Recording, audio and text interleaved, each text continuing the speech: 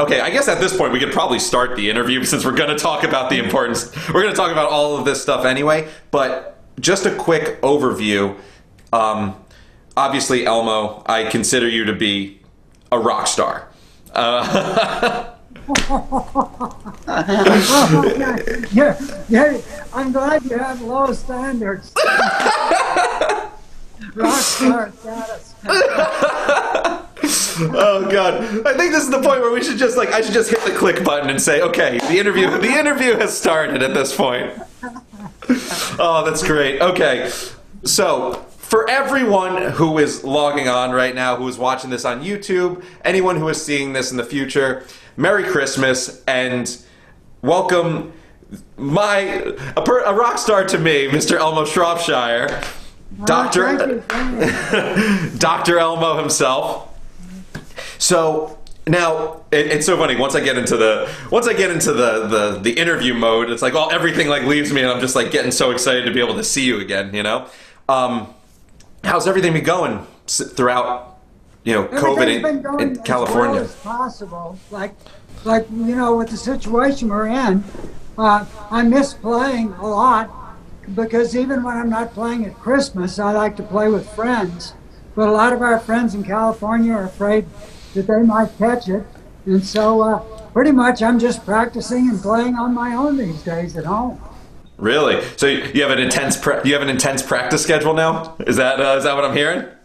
Well, I'm kind of going back. When you're playing with other people, you always have to stay up on their songs and do all that kind of stuff. But now I'm pretty much just going back and trying to learn how to read chord charts and read music and do the stuff that you never want to take time to do otherwise. Yeah. It's so funny too, and I love when we were, it's so funny because you came up to me at one of the shows, asking me if I did guitar lessons, right? Yeah. You remember that? And I laughed so hard at that because you've made a career off of the best 3 chords that exist. You know what I mean? So, you don't need any other guitar lessons. Those are the only 3 I still know. Hey, you know a B7 too, right? You still been throwing that. You throw that one in there, and then there's the key change. Oh man, and now, so last year, right? What was it? Was last year when we had done the Holiday Express over here, and we had done the Count Basie shows and everything? Was that 40 years of Grandma got run over by a reindeer? It was, yes. Yeah. Wow. So 1979. And was it released in 79, or was there a gap, a couple of years where it wasn't sold? Well, definitely. I recorded it in 79. At the time I was working as a veterinarian, and I just recorded it as a gag gift for some of my friends. So I gave a few friends a 45 RPM record of it, just so they would think it was funny. And one of them took it to a radio station. The radio station started playing it. A whole bunch of people called in and said, "Stop playing that song, we hate it. Grandma gets killed at Christmas." Oh my God. And so there was, and what did you have to do? You had to press a minimum amount or something like that, right? We pressed 500, and I thought probably by now I'd still have 497 in my garage. Do you have any of them? I have one. Really? I had to buy that one from someone who bought it from me. Oh my God. And of all the songs, right? Of all the Christmas songs to ever exist, I think we can go on record saying that yours is probably one of the most ridiculous, right? It's one of the most over the top Christmas songs, right? All the other ones, mommy's kissing Santa Claus, they're romantic, all I want for Christmas is you. Grandma got run over by a reindeer. Exactly. And now, so I think it's very important to note, because this is why I consider you such a rock star. One of my dreams before I had gotten the chance to play with you was that once I heard what a diamond selling artist is, I was obsessed with the idea of diamond level sales when it comes to an album, right? Yeah. And when you think about, for those of you who don't know who are watching this, there's gold record, there's platinum record, and platinum record is 1 million copies. Yeah. Diamond records are 10 million. I know. Diamond records are 10 million, and I always said to myself that if I ever got the chance to play with a diamond selling artist, that would be a staple in my career, and I'd be very proud of that.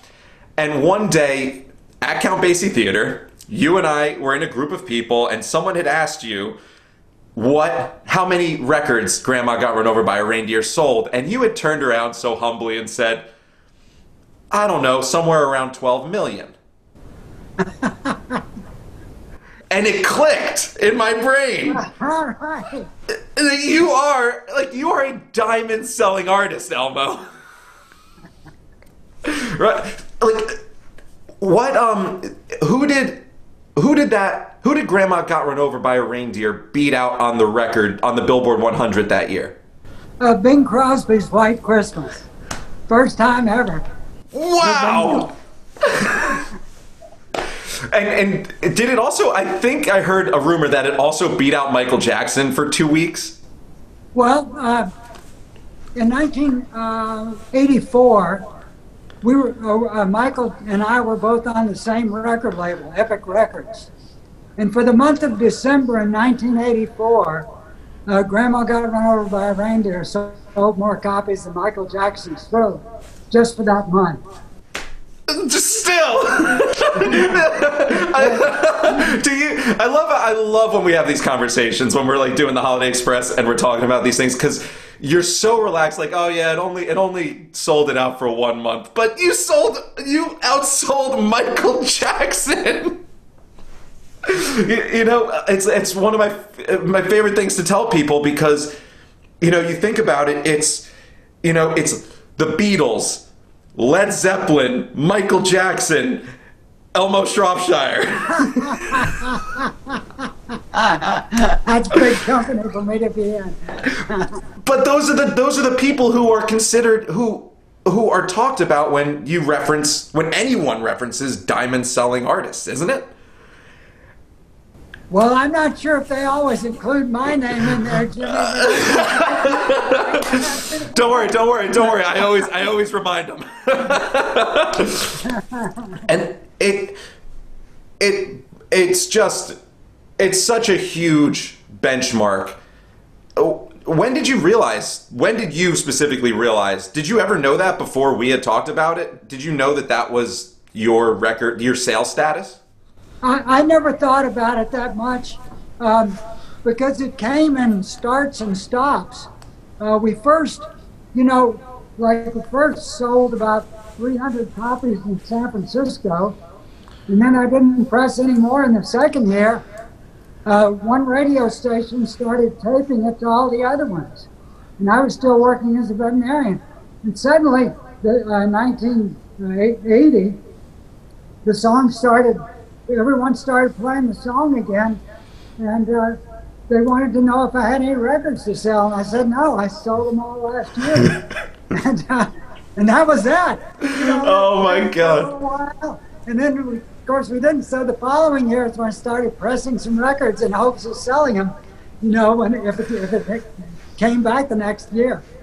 That's amazing. And anyone that I bring this up to, everyone has a story about Grandma Got Run Over by a Reindeer. And it's all these people who, friends and family who were saying, I have a lot of family in construction, and they'll be like, oh yeah, I remember when we were on this job site, and that was the first time I heard Grandma Got Run Over by a Reindeer, and things like that. And everyone has a different kind of story about the first time they heard it, and for my family, some of them might have been in their 20s or 30s. But when you recorded that song, you were 40? Probably, maybe, 40 years old. So you had already, at this point, been living. Now, I guess a at this point, it's a good thing to mention that I had already done all the self-destructive things before that. you already trashed all your hotel rooms. Oh my God! Breaking into Santa's workshop, right? So if you had already had an established career before that as a veterinarian. Yes. Were you ever planning on your music career taking off? Was that a dream, or was it just something you did for fun? No, I was a banjo player in a bluegrass band, and I just did it as a hobby. So I never had any aspirations too much of playing music for a living. Although our bluegrass band, was playing 5 nights a week most of the time then. Wow. On top of being a veterinarian. Yes. But of course, as most bluegrass bands, we were probably only making, maybe $20 a night each. Yeah, bluegrass. It seems like it'd be a niche, right? It'd be a very niche market. It definitely is. How many times do you get the joke that you were a veterinarian helping animals that wrote a song about a reindeer killing grandma? All the time. All the time. I know I send you guys some of the memes on occasion too. You see them pop up on the internet. Yeah. Every now and then, it's like the 2 deer that are in the car, and they say, "Get in, loser. We're gonna go kill grandma." It's crazy how this song has transcended so many generations and even into like the internet meme culture now. My girlfriend just messaged me before this interview, and she goes, "Oh my God, I'm watching an episode of this show we've been watching called The Good Place," and she goes, "And Grandma got run over by a reindeer is in this episode." And I was like, exactly, it's everywhere still. I was gonna say, do you guys still handle all the royal? When they use it in a movie, it's a wonderful thing, Jimmy. Yeah, that's got to be a wonderful thing. I can't imagine. It's probably been pretty nice, especially right now when you don't get a chance to play as much. Yeah, sure. Now, oh my God, it blows my mind. So, veterinarian career into rock stardom, platinum selling artist, outsells Michael Jackson, and then now the other thing that I really love and want everyone watching this to know about is your running career. Thank you for bringing that up. Usually it's too boring for anyone else to bring up. How? It is not too boring for anyone to bring up, Elmo. You just keep it's accomplishment after accomplishment. So now I'm probably going to mess this one up, but I want to make sure you can correct me, or I'll just ask you, what record do you currently hold for the fastest mile in your age group in California?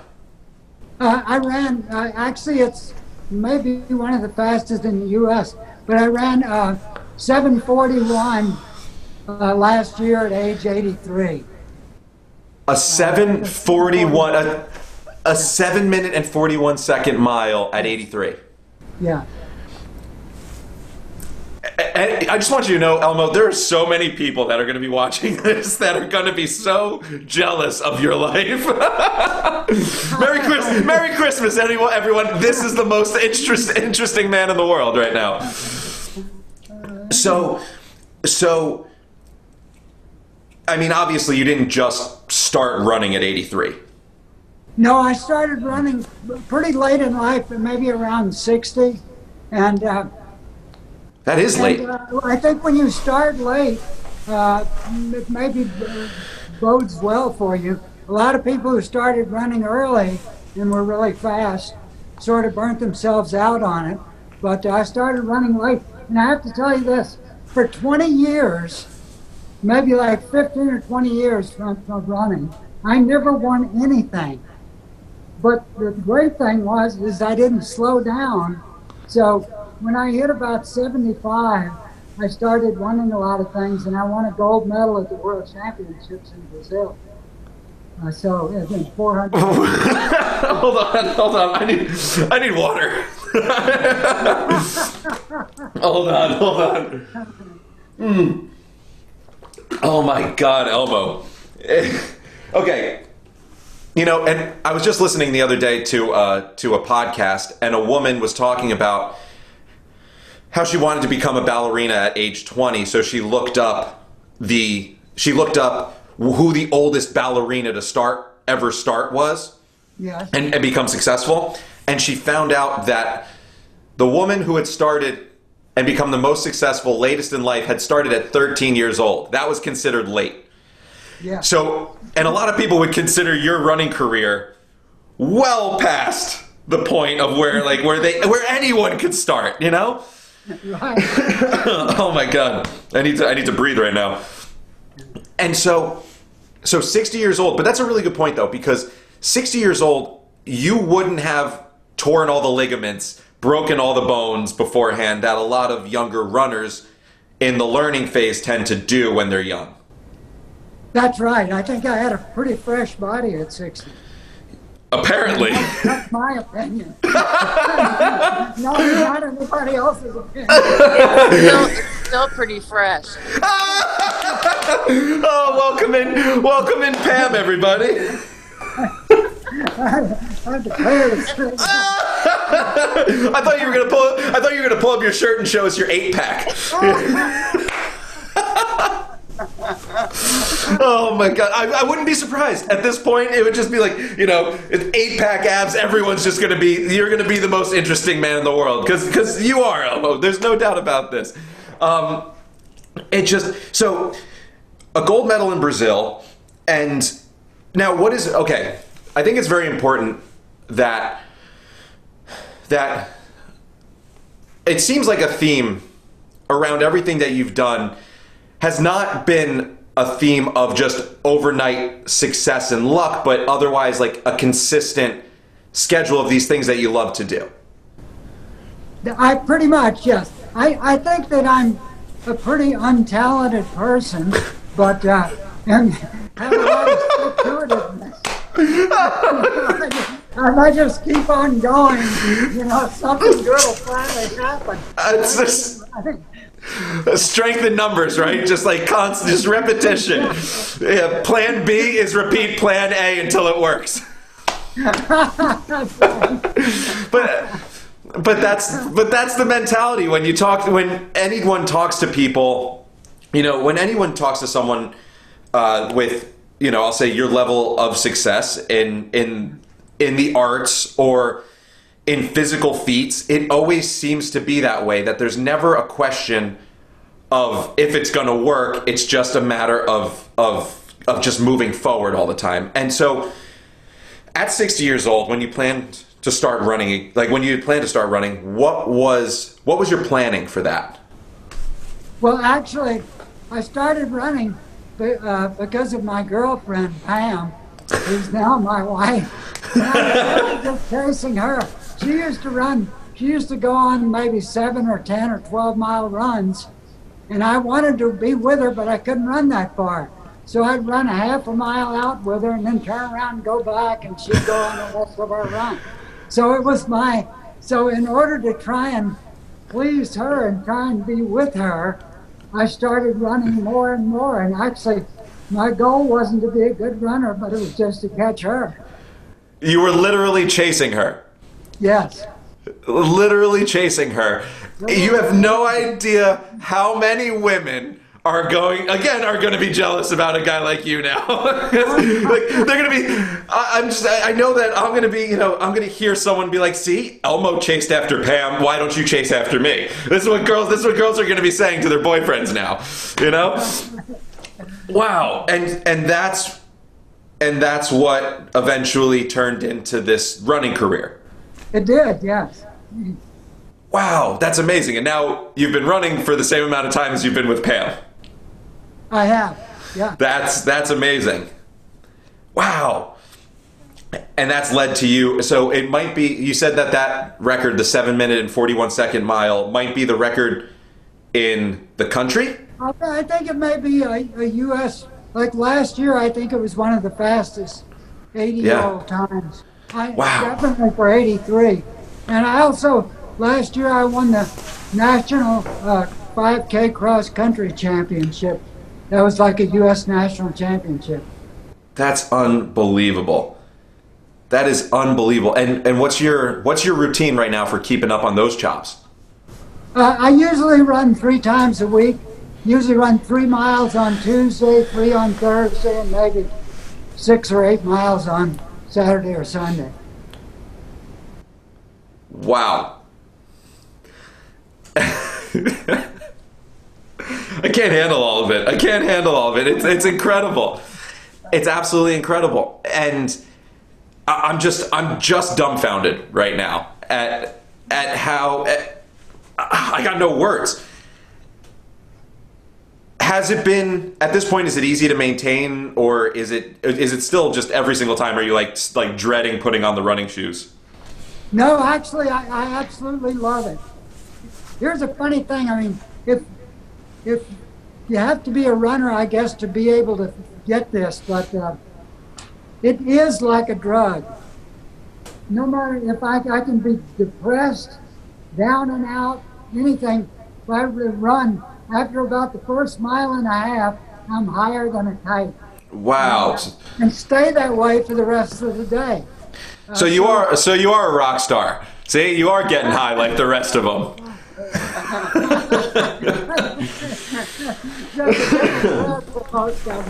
Yeah, I know. Yeah, very different, and hence why you've been able to have such a long, sustained career at this point, right? You picked the right drugs, Elmo. Wow, and you know, I love when Tim McLuhan, when he brings that up on stage, because he was an avid runner as well. And it's always such a great moment, always hearing those little tidbits that he brings up on stage about your running accomplishments. I love them, man. I think they're the coolest thing, and I think that might be at this. It's very impressive how much consistency that you tend to have, where it's just you just keep plugging away at it and keep getting better. And now recently with COVID, obviously, I'm sure the running is the competitive running has slowed down. Yes, for the first, usually I run maybe 25 or 30 races a year, and wow, and that's what taking off in every December. But this year there haven't been any races at all until last Sunday, and they had a race here where it was a staggered start, where people didn't all gather up together to run, but they had a couple people would start and then a couple more every 5 seconds. And so I ran a race like that. It was wonderful. Was it? It did ended up pretty well?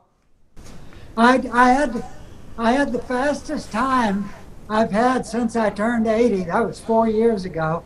And I think it was because I haven't been running hard this year. And I think my body was well rested, and so I had a really good time.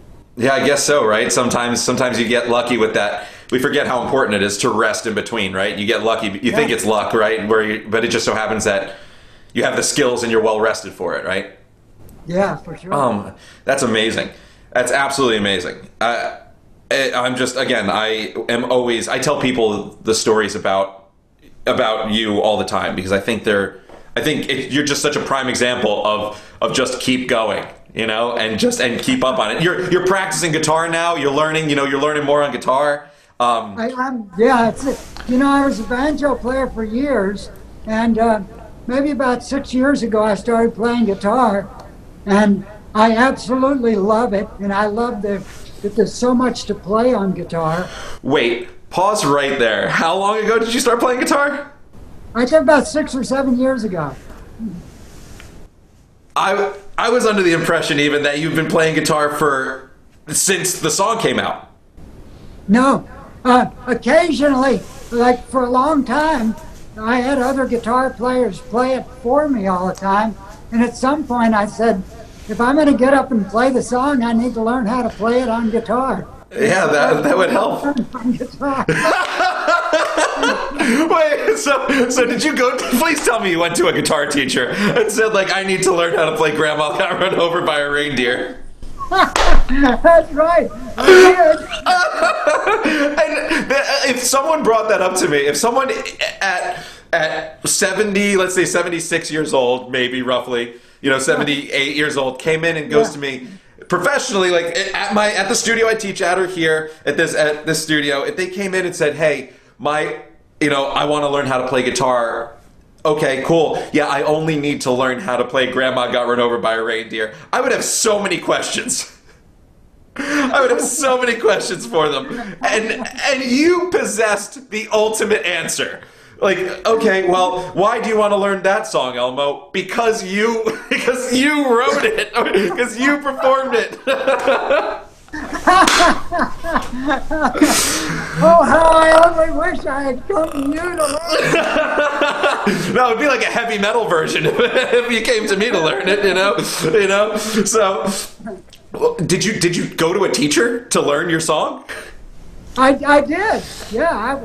I could play a G, C, and D chord. Unfortunately, the grandma song is in E.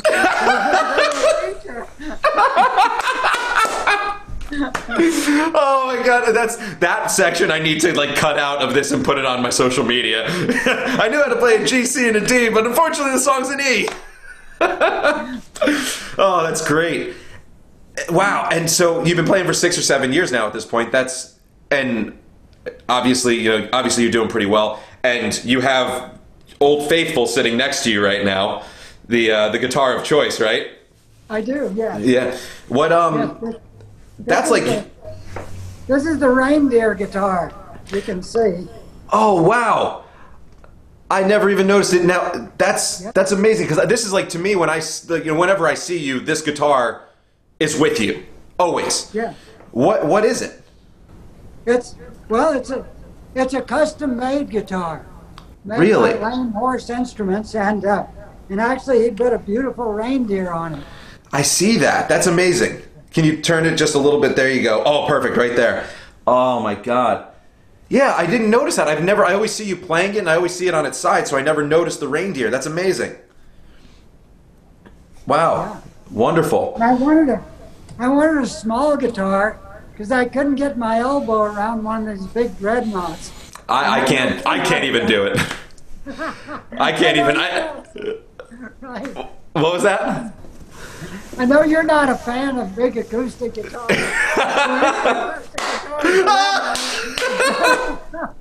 It's so funny. I get messages all the time about like people saying, "Why do you hate acoustic guitars so much?" And it's so funny that you brought that up right now.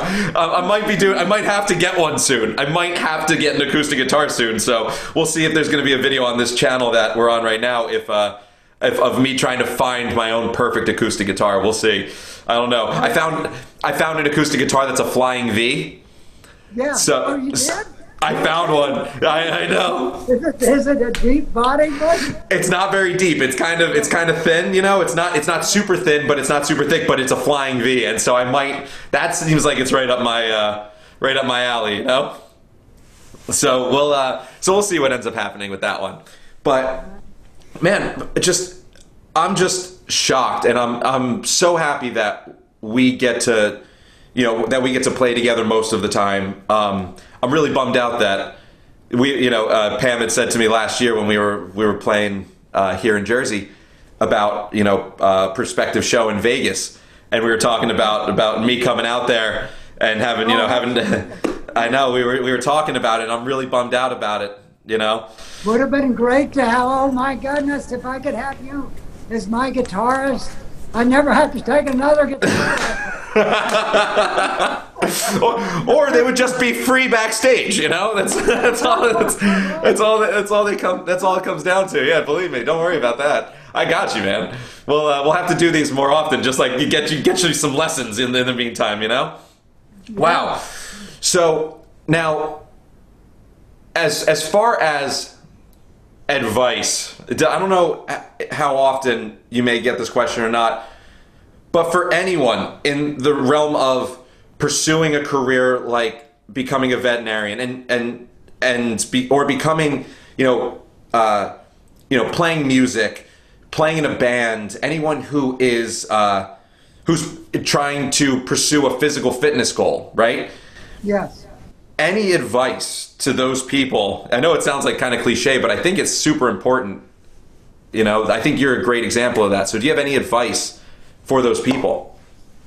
Yeah, absolutely. Well, yeah, try to be consistent.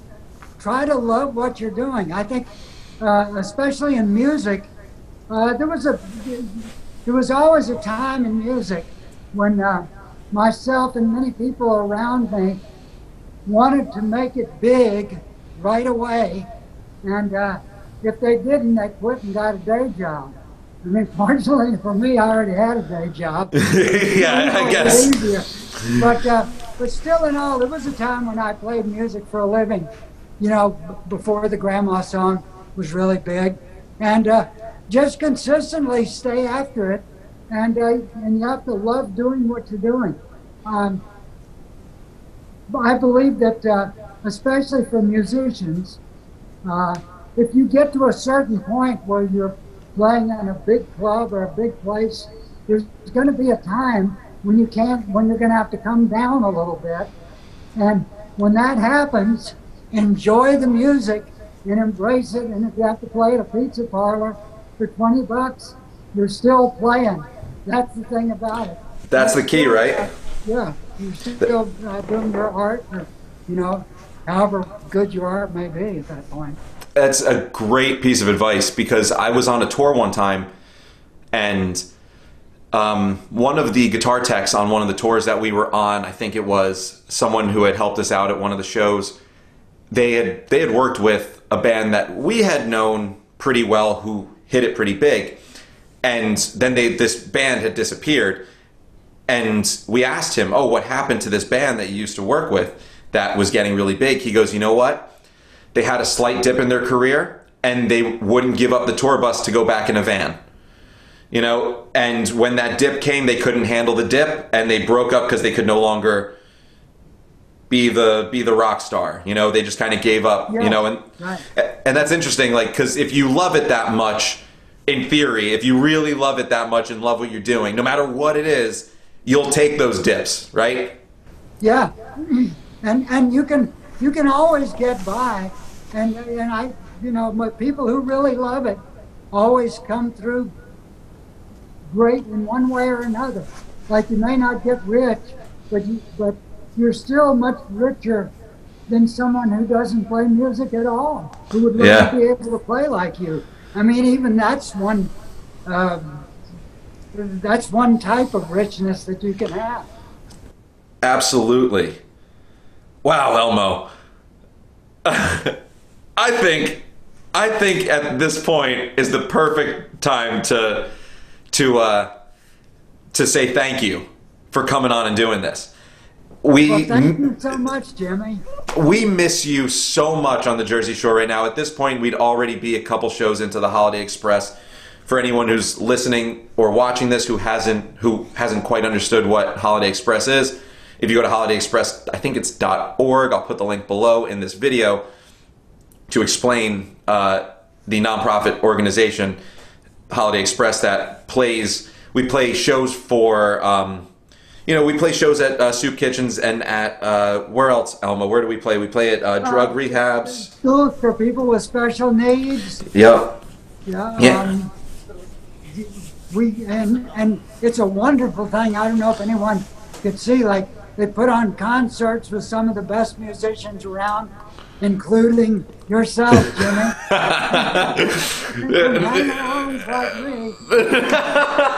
No way. That's the funniest thing. I remember one day,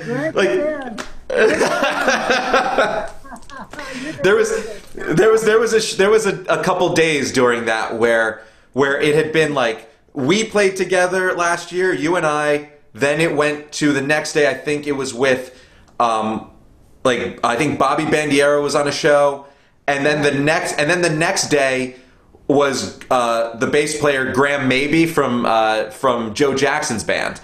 And I just remember thinking in those 3 days, I don't deserve to be here right now with all these incredible people, And I'm so thankful for that. And unfortunately, this year, you know, I really wish we were able to do some sort of the show with Holiday Express with all of us.